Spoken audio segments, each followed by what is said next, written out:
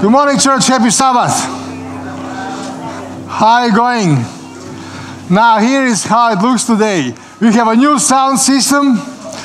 We have kids doing a lot of stuff around with loud material.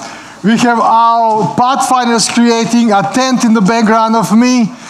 Nothing can go wrong today. Am I supposed to preach a sermon? You know, I actually didn't have time to prepare sermons. I'm trying to distract you so nobody will listen to me what I'm saying. But all of this is happening with a reason. Now, first thing first, do you all have one of these? If you don't have one of these, put your hand up and my able, fast assistant Denise will come and give you one. You need to, there is one couple of days over there.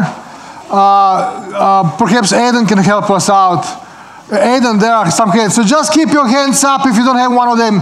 So if you want to do the knees in all these cows with the kids, create yourself with this. Make image of yourself with this pipe cleaner as I am preaching the sermon. If you have been on the church side when I preached about temple, it's going to be the same sermon. It's time to get up now and leave if you don't want to listen twice to the same sermon. Otherwise, stay here because Lionel will play some music beautifully afterwards, and this is just worth staying here for as well. Okay, temple. You know, there is a Bible text that Joel so beautifully read before. Your body is a temple of the Holy Spirit. And it goes to say a few more things than just this. It goes to say that you should look after this temple. Let me read again this text. I want you to go into this text and saturate yourself with the meaning of this Bible text. This is 1 Corinthians chapter 6, verse 19 and 20. Do you not know that your body is a temple of the Holy Spirit who is in you, whom you have received from God? What does it come next?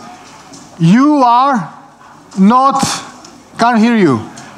You are not your own. You were bought at a price. You were what? Bought at a price. Remember these elements. You are the temple of who? Holy Spirit. You are not what? Your own, but you were bought with what? A price. Therefore, honor God with your bodies. So kids, just to remind you again, there is a tabernacle there, there is a Springwood church, there is a heaven, there is creation, there is a Solomon's temple. When you create something from this era, come and place it here. We would love to see your creations. We love you working with us in this sermon. Now, when I was young, and some of you will remember this time when we read this text and said, look, what this text means is this, that you actually can't put tattoos on yourself. This is what it means. You know, you can't just do anything with your body. You have to kind of think of your body as something different, something strange, and you are kind of not your own. This was the main message. You are not your own. You belong to God. God is your master. And you know what I felt when I was a young boy? I am no one. This text is telling me I'm nobody. I'm just renting out this body. And really, God is everything. I am just absolutely zero. What was problem with this theology a little bit is this, that it was building on the greatness of God and diminishing the value of me as a person. I always felt like God is this superhuman, supernatural being, spirit and everything, but me, I don't really count for much. That's why I should just give him my body, serve him faithfully and blindly, and because this is all I'm good for, just serving. I don't think this is a good theology of the temple in this Bible text. I don't think this is what the Bible says at all about us as temples. I think the temple is so much more than what you think it is. I think that temple is so much more than what you think it is. I would love you to show you a little bit about what Jesus thought about this, what the Bible thinks when they say about the temple. Back in Jesus' time, in Paul's time, New Testament time, when they look at the temple, there were certain associations in their mind. Jefferson Bethke writes this about this understanding. In the first century Judea, the World Temple held plenty of weight and was incredibly charged. In Paul's and Jesus' world, it specifically was the place where heaven and earth met. Where heaven and earth met. As if heaven and earth were two separate circles. And then in the middle, when you move those circles in the middle, you have this area that overlaps. And that area is a temple. That's the place where God and earth, where heaven and earth meet. This is the place of temple. This is the understanding of Paul and Jesus and the whole Bible. Now, I want to take you for a very brief short story to explain why we are building a tent over here, so ably by our pathfinders. And to help you understand how did Jesus and how did Bible people try to perceive what actually temple is. I'm going to take you to the beginning of the world of creation. In the beginning of very Bible, in book of Genesis, there is this beautiful description of how God created the world. He creates something so wonderful and makes then something even better by populating it. And when we read it in the Bible, we thought, oh, this is great, this description of creation. But when the Jewish people read this Bible text, and when the ancient Middle East people read this Bible text, they saw it a bit differently. Do you know what they saw in the creation account? They saw a temple building template. Temple building template. Now, back in the times of Middle East part, when there were lots of different temples, so there were lots of different gods, there were two things you need to do when you build a temple. One is, when the temple is built, you have to put image of the God to whom this temple is devoted. So they will put like something that looks like a God, what they think God looks like. They will put the image of that God into the temple. And the second thing they would do at the time is they would rest when the temple is finished. They will have celebration. They will say, temple is now finished. Let's celebrate this. And then they would invite God's presence. God would come and they would invite God to flood this temple with His presence, with His power, with whatever He is to be there. Does this remind you of something? Does this temple building template remind you of something in the Bible? Well, similar stuff is happening in the very book of Genesis with the creation story.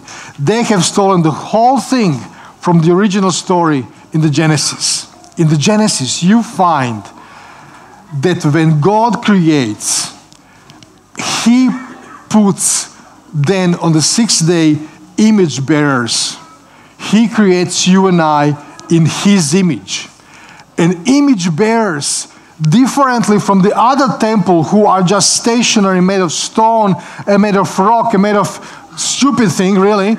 These image bearers are flesh, and they are thinking, feeling persons who not just reflect their God, but who can relate to that God as well. And then God rests. God rests on the Sabbath and He says, stop now, let's make sure we remember where have you guys come from. Let's celebrate. And then, as a final act of approval, He actually walks in the garden. He enters the garden and He talks to people, to image bearers. And when ancient Middle East people read the book of Genesis and creation story, they understand that this is actually now the temple. This temple won't have walls, but this temple will be so much better. Here is how it's different. Back in the old other cultures of the polytheist cultures, they have many gods, and all of these gods accounted for specific areas.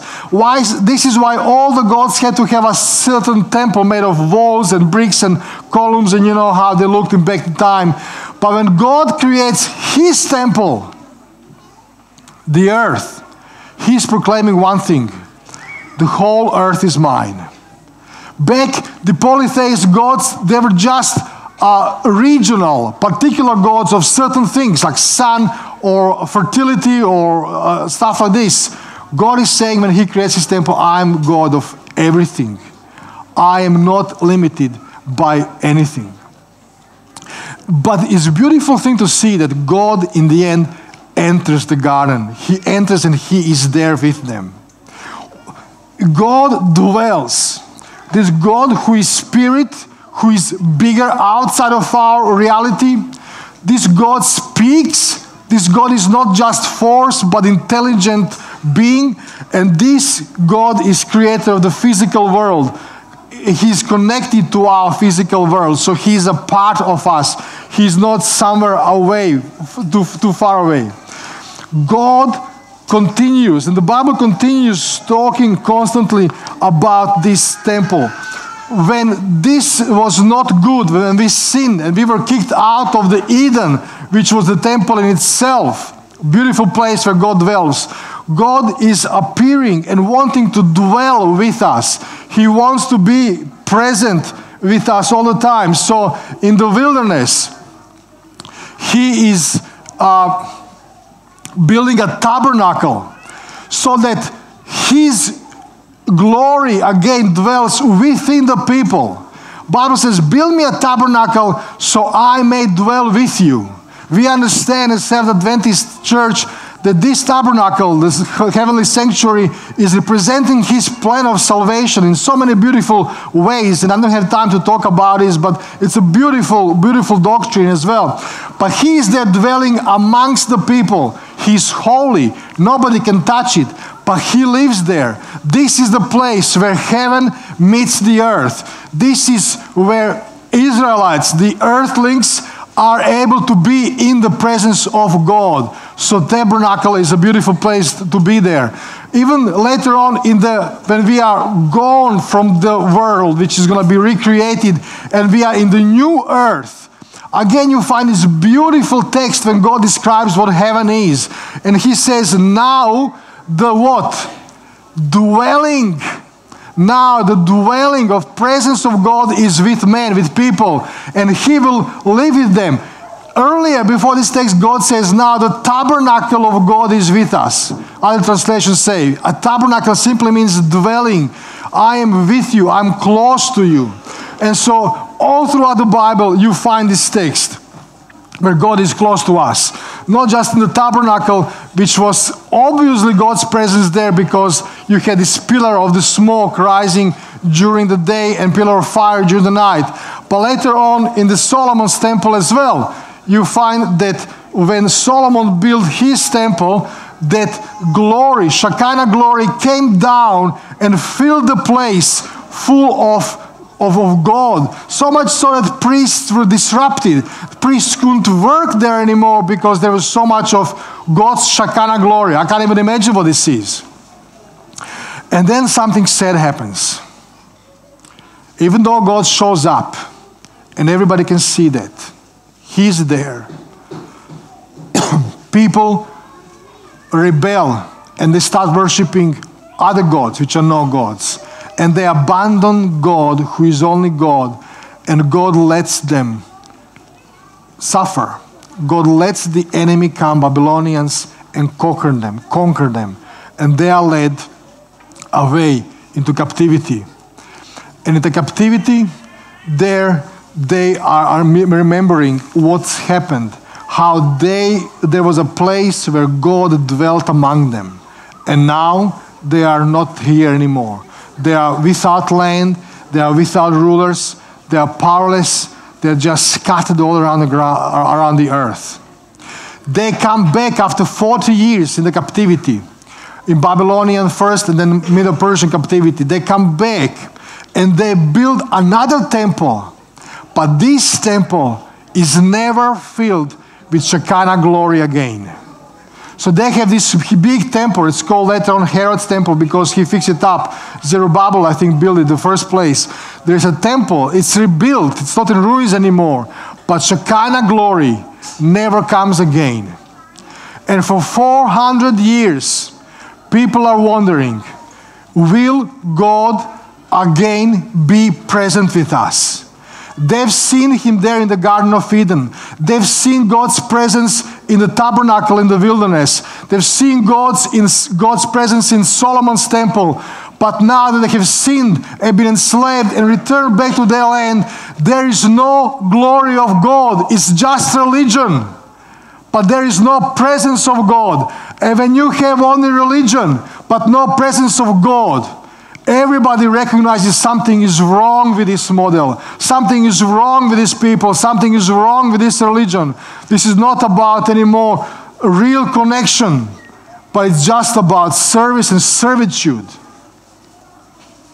For 400 years, people are asking themselves between book of Malachi and book of Matthew, what happens? Where is God?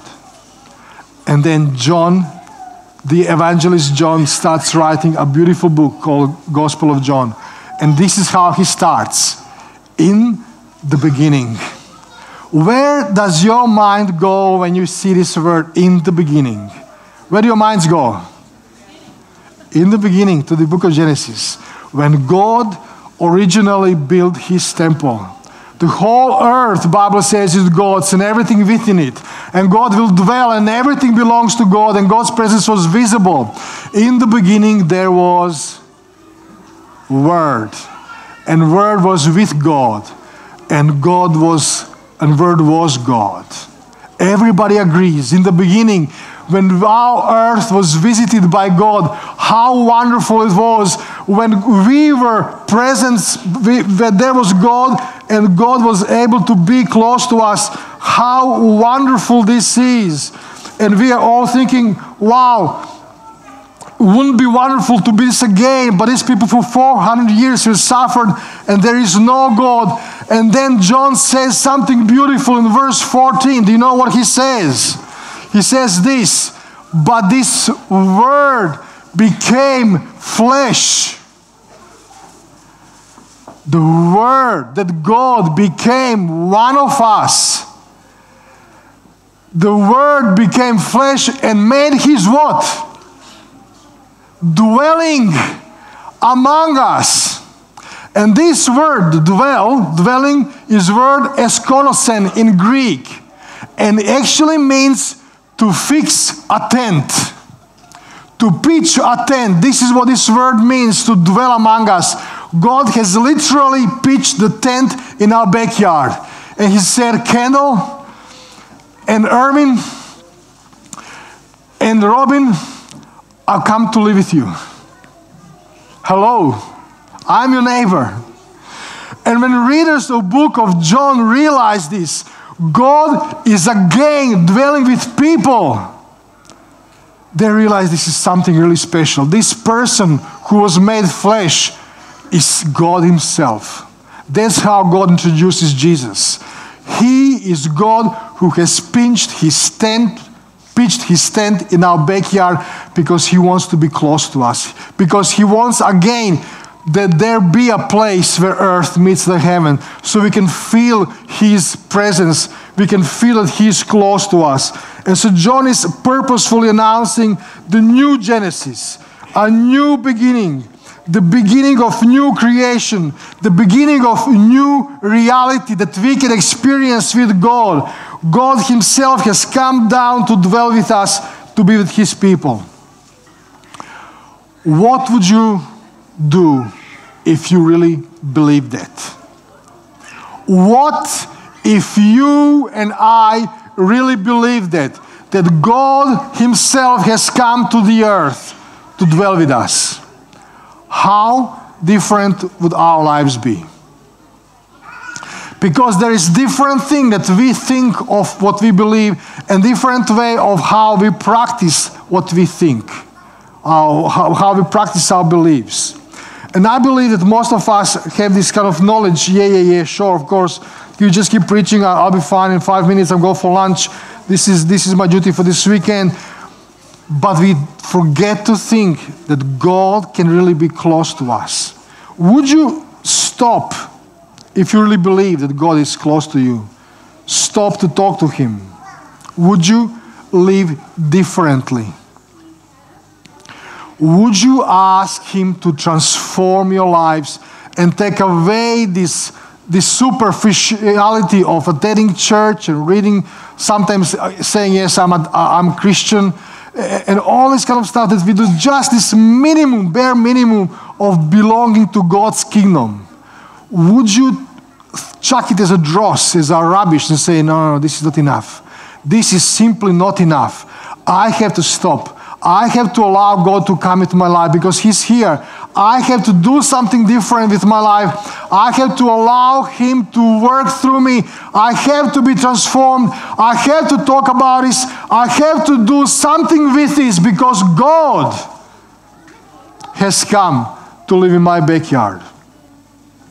You know, just before He goes back to heaven, Jesus is promising something even better than His own presence.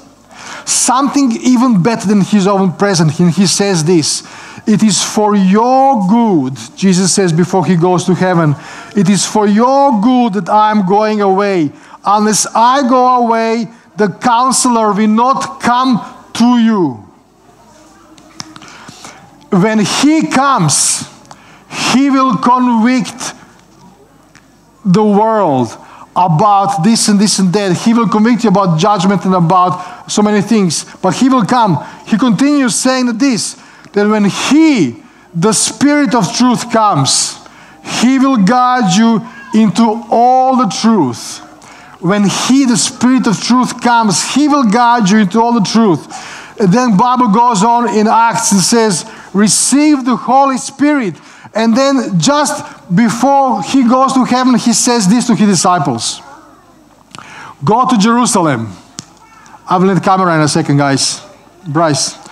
Go to Jerusalem and don't move from there until the Holy Spirit has come to you. When Holy Spirit comes onto you, then you can go and be my witnesses.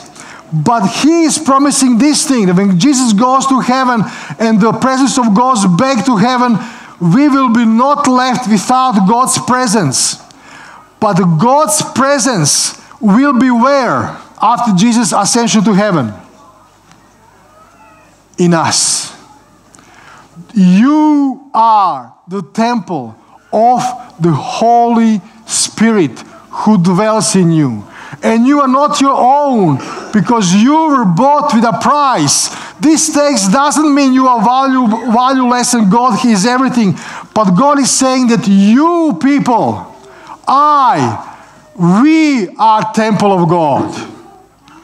We are the temple of God and we are walking presence where earth and heaven meet together. Look at the screen and you will see what temple of God is right now. You and I, according to the Bible, are temple of God, and we can do something absolutely beautiful. What would our lives be if you let the Holy Spirit dwell among you? What would your lives be if you truly are the temple? You are not alone if you are temple because God dwells in you all the time. You are not God. You are not a God. Don't think this about yourself. But God's presence dwells within you. You are not powerless. Whether you are small or very, very old, you are very, very strong. You can be the most potent power in your neighborhood for good because you are the temple and God dwells in you. You are not forgotten. You are very, very much in God's mind. Whether you are old or young, you are not forgotten. God has purpose for these temples of God. And He wants to do something absolutely wonderful and powerful in your communities. Wherever you come, there is holiness, there is joy, there is a peace, there is reconciliation because you people bring God's presence wherever you appear. You are not a sinner. Yes, you do sin, and you will probably continue to do so because our flesh is weak, but the Spirit is strong. You are a saint. You sin sometimes, but you are saint always because in you is who? Holy Spirit, and you are a temple of God. You are this temple of God of Spirit. Wherever you go, there is a trouble. There is a trouble because Satan sees that you are going to put asunder his wonderful plan to deceive and lie and to destroy. But you will come and you will bring truth and love and peace. And Satan will hate this. And he will try to come and destroy you. That's why you have trouble at work, relationships, anywhere else. But you can't stop because you are the temple of God. You are walking, breathing, living trouble for Satan's kingdom because we, the temple of God, are establishing God's kingdom. We are establishing God's kingdom. Do you believe that? If you believe that, you need to acknowledge this. Sometimes you and I are just sitting and thinking, well, yes, this is so. I invite you to say a special prayer. I want to pray that the Holy Spirit comes in your lives as well. But if you want to do this, just as an act of standing up for this, bring your image of yourself that you have made with your pipe cleaner and put it down in this area where the kids have made some of the furniture, more or less, of the temples. If you're brave enough, our musicians will play a song just for a few minutes. Bring your image and say, God, I want to be a temple. This is me. This represents me. I'm going to put it down. And I want you to come into my heart. And more than ever, I want you to take power over my mind, over my heart. I want to start anew. I will not be satisfied just to attend church sometimes.